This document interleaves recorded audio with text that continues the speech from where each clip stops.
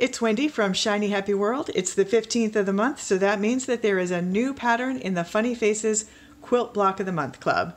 This month we have an adorable little llama, and I'm going to show you in a minute how to make this pattern, but right now I just want to talk to you about where to get it and when to get it. So it is May 15th, 2020. If you are in the Funny Faces Quilt Block of the Month Club, this pattern is in the clubhouse now for you to download.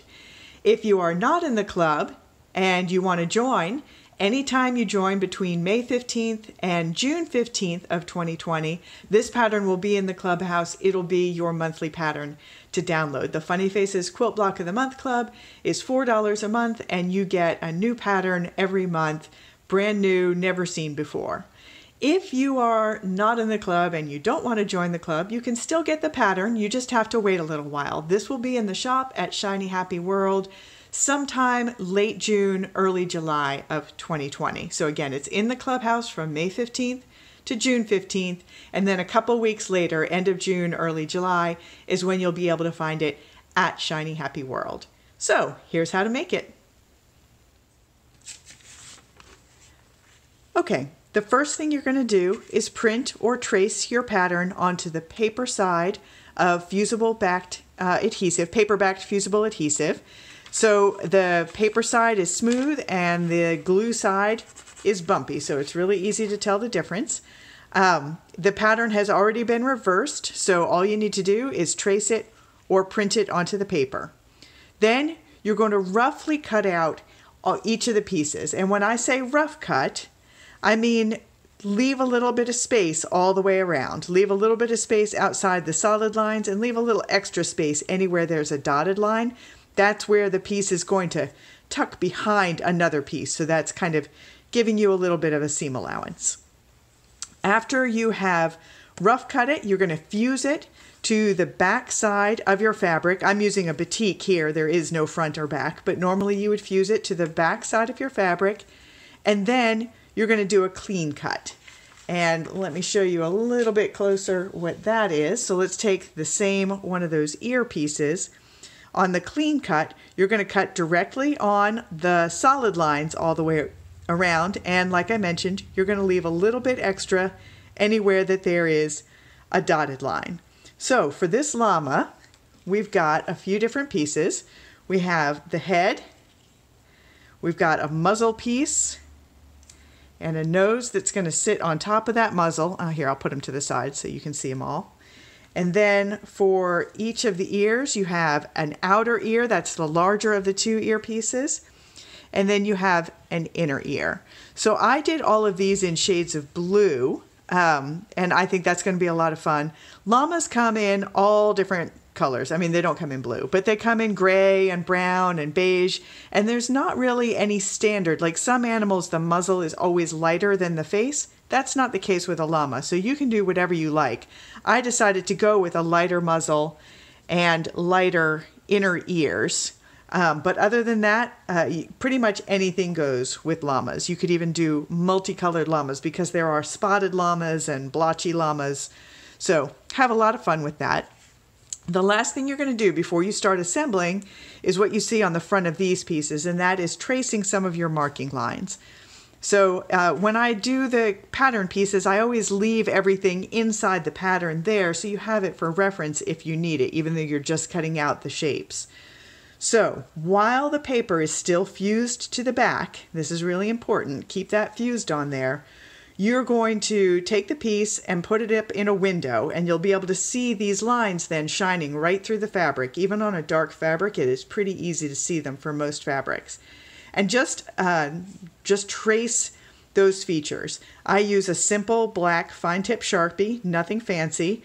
And for the line, like for the downstroke on the nose and the mouth, I'm going to stitch right on that line. So I trace that line exactly where I want it to be. The nose is going to be an applique piece that I'm going to set on top of it. So I don't need a line exactly outside the edge. I just draw a little bit of a line inside it just so I have a general idea where to place that. So the one exception where I might use a fancier pencil than the Sharpie is you can see on the llama's face where I traced the eyelashes exactly where they were on the pattern. And then I want to mark the position of the muzzle so that you don't have to figure that out. I did not mark that with a black line because I knew I was going to use a lighter colored fabric here, and I was worried that the black line might show through. So I used just a white chalk pencil there. Any kind of light colored marking pencil, if you think you might be putting a lighter fabric on top of it and you're concerned about the dark showing through. So next, we're going to peel off all of these paper backings, and then we're going to layer it in. Okay, when you peel the backing off, it leaves the adhesive on the back of the fabric. And you can see now that you've peeled it off, you have no guidelines to follow. That's why you do that tracing before you peel that off. I always like to start with the head first. And here, I'm going to move this up just a smidge so you can see the bottom edge of the block. I line the bottom, the cut edge of the head up with the cut edge of the block. And I'm going to make her just a little off center just to be interesting. And then you take each of the ears, and remember how you left that little bit of extra? Now you can see where that goes. And with the llama, you actually have, because this is curved and the sides of the head are curved, makes it really easy to see where that goes. And then we're going to pop the top parts of the ears in there.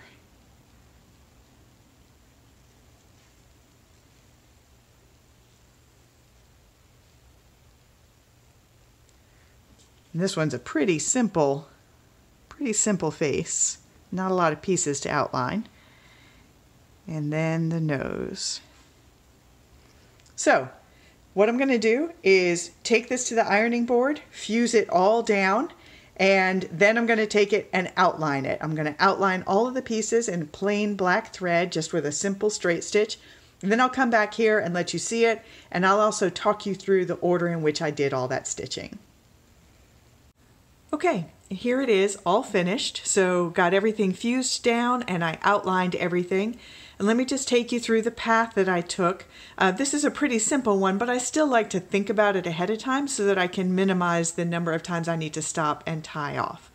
So I started down on one side of the body and went all the way up and around, and then came back for a second pass, went past the bottom of the ear, and then it's always on my second pass around the main head that I do all the appendages and things that are connected. So I got past the bottom half of the ear, and then I went up and around the top of the ear once, twice, 3 times, and then I came up to the inner ear and did once, twice, 3 times, and then continued on around the top of the head and did the same thing, went past the base of the ear.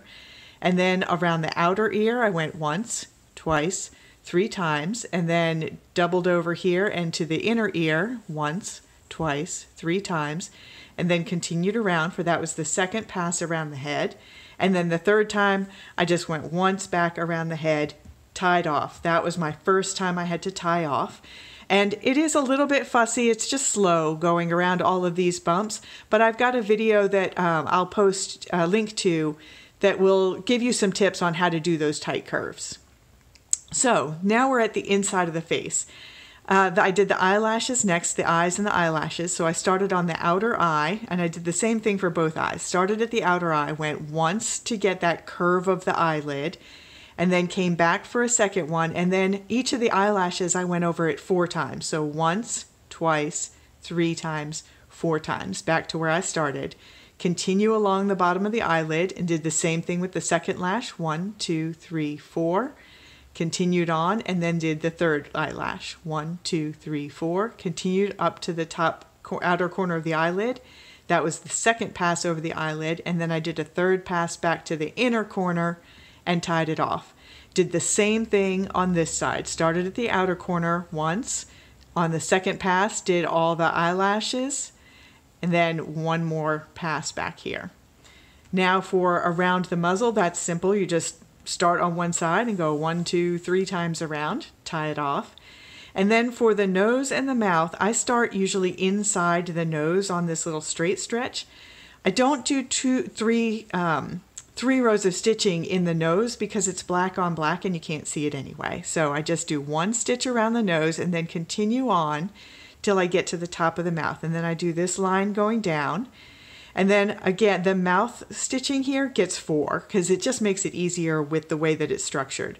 So 1, 2, continue on to this side for 1, 2, and then I did a second run here, 3, 4, 3, 4, back up to the nose. That's the second pass on the downstroke.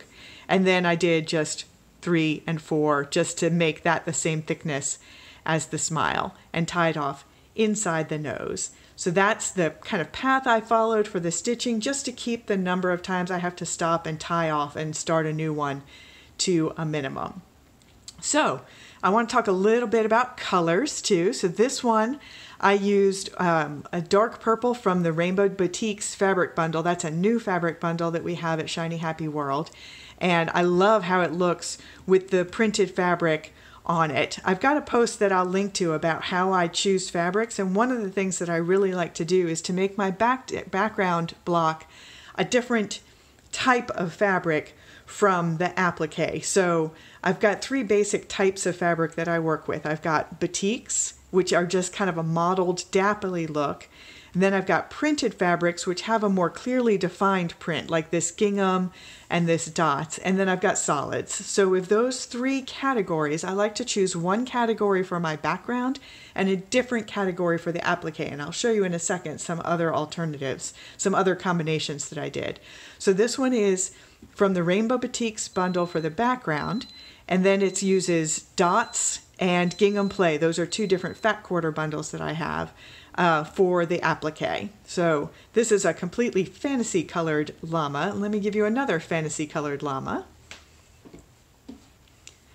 So this one, I used the batiks from the same batik rainbow bundle that this guy was, but this time I used the batiks for the applique, and I used a solid fabric for the background. And this solid is from another new bundle. This is from the Muted Rainbow bundle, and it's not really a rainbow color, but it has a couple of neutrals in mixed with it that look really great with the muted rainbow. And I just loved the way this deep red looked against this kind of mushroom color. So batiks and a solid, and then I've got one more. This one is a prince on a solid, and in this case I did a more realistic colored llama. This is using the Warm Neutrals fabric bundle for the applique, and then the background is from the Rainbow Sherbet fabric bundle that's all different pastel rainbow. So this gives you a very kind of traditional baby blanket kind of color scheme that's a lot of fun to play with. So that's some different color options, and that is it for the llama. I'll be back next month with a new Funny Faces Quilt Block of the Month Club pattern. Bye!